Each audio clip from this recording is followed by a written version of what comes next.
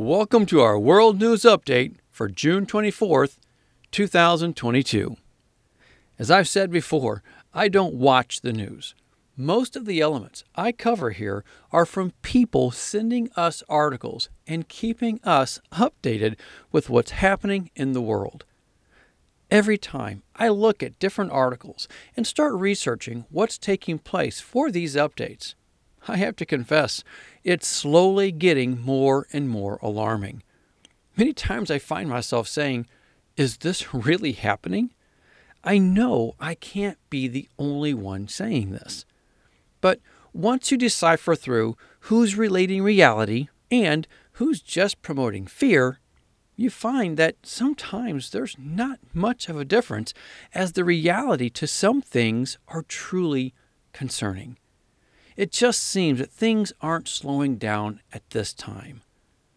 To start things off, just this morning, in a 6-3 decision, the U.S. Supreme Court overturned Roe v. Wade, ending 50 years of federal abortion rights. So, what does this mean? It means it gives individual states the power to now set their own abortion laws. The authority to regulate abortion is returned to the people and their elected representatives.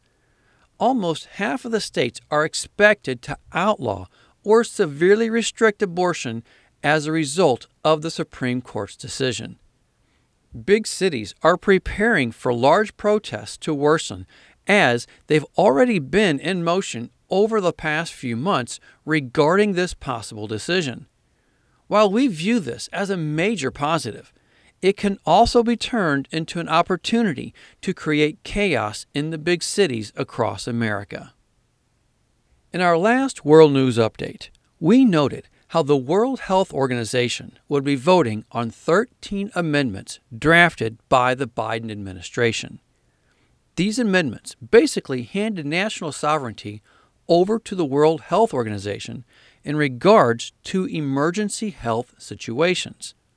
However, the 13 amendments could not get the needed vote from the 194 member nations. There were too many nations not willing to cede their sovereignty to the World Health Organization. Good for them. If it passed, the amendments put forth by the Biden administration would empower the World Health Organization to declare a public health emergency of international concern, or of regional concern, without the consent of the nation in which the supposed emergency exists. Many nations, including Africa, Brazil, Bangladesh, Russia, Malaysia, India, China, and Iran, all expressed concerns about Biden's proposed amendments, with Brazil especially asserting it would choose to leave the World Health Organization entirely rather than allow its people to be made subservient to the global agency. While this was a huge win, this doesn't take away the concern of why so many leaders of nations, including President Joe Biden, was so eager to give up their nation's rights, to literally hand over their people to a foreign entity. Also, in our last update, we mentioned the threat of war with China over Taiwan. This threat has not gone away. In fact, tensions are still there and even seem to be increasing. As reported from DailyMail.com, China threatened the U.S. Defense Secretary with war.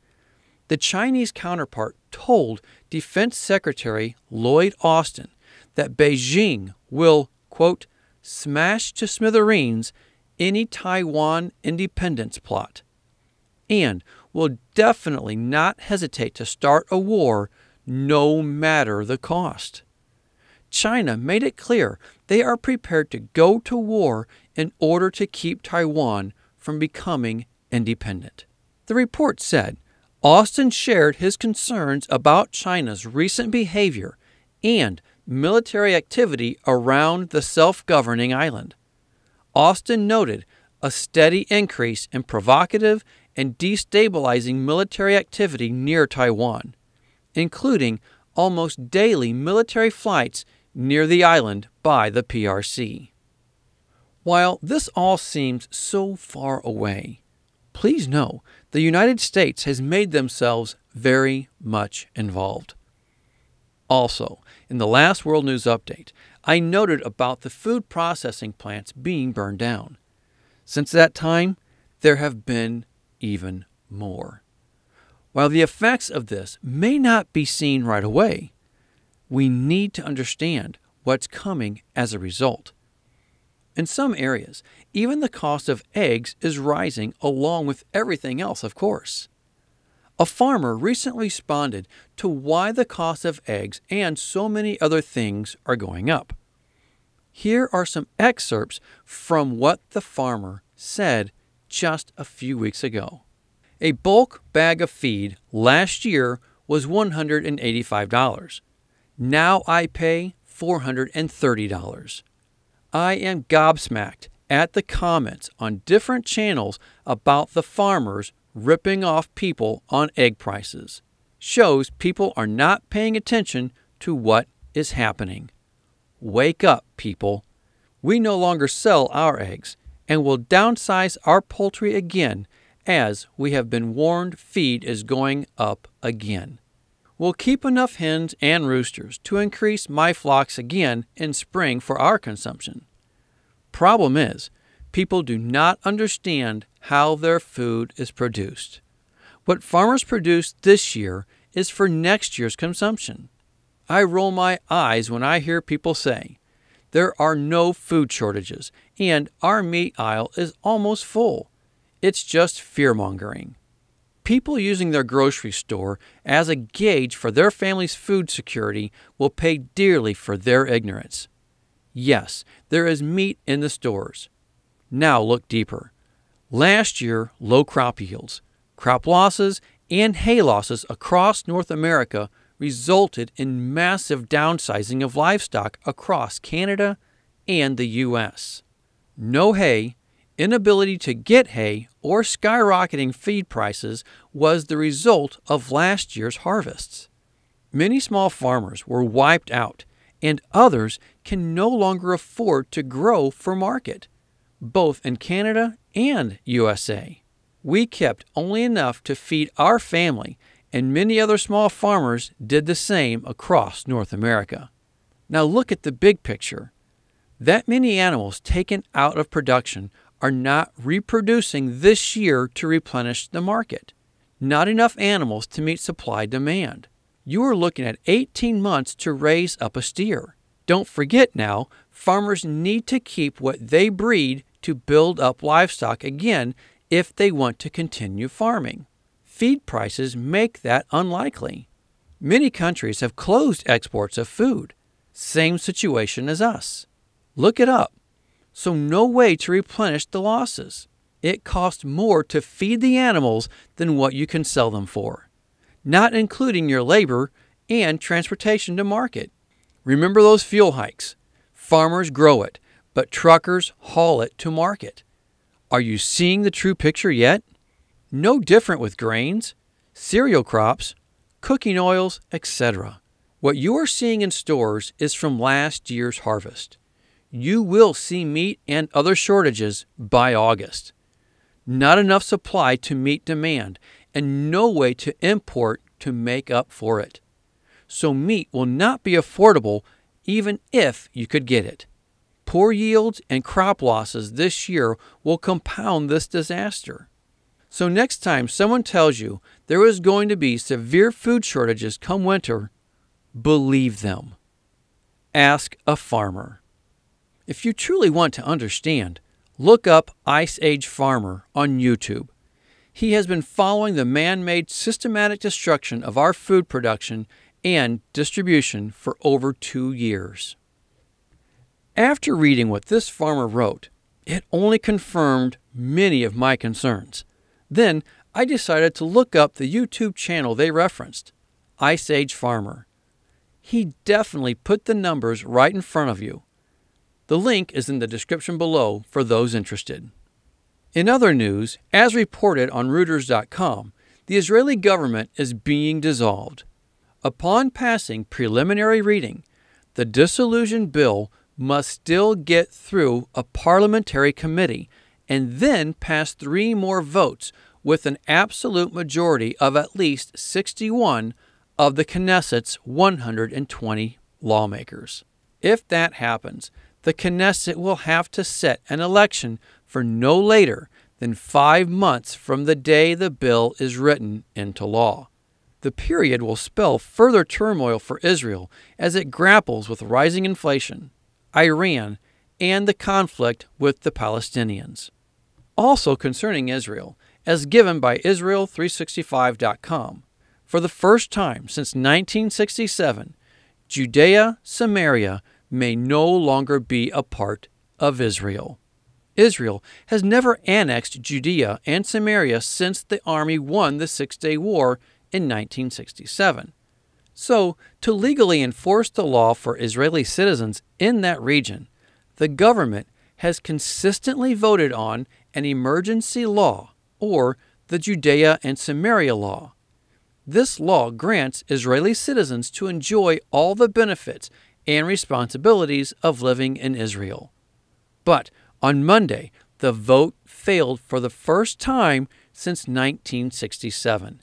The cancellation of the law has until July 1st to be reversed. If it is not, Israeli civilian law will not apply to Israeli citizens living in post-1967 Israel. This means no police, no health services, or civilian courts. The IDF would handle all legal matters as they control the region. A senior fellow at the Jerusalem Institute for Strategy and Security said, "Any crime will be judged in a military court." He added, saying that it would be a different country. If the law is not renewed by the end of the month, any Israeli resident will become a foreigner under military rule. In other words, martial law will be enacted in these parts, that being East Jerusalem and the West Bank. While this may seem like a small matter now, it could have huge implications in the future. However, please know this could all be easily prevented with the proper vote before July 1st, which I personally see happening. However, if it doesn't, then it won't be able to be voted on again until the government is reestablished 5 months after it's been dissolved. In other news, just this week, Lake Mead reached the level that's called inactive pool. As of the end of May, Hoover Dam was down 33% in power generation because of the water levels. That percentage will only continue to drop as the water levels drop. The lake is at a record low level ever since it was created in the 30s. Over 25% of Hoover Dam's electric goes to California. As it stands, the lake is expected to continue to drop through next year. This situation isn't helping with the overall energy crisis on the West Coast. Take all this into account with the predicted food crisis that could be just around the corner. I personally believe there should be an element of concern in all of us.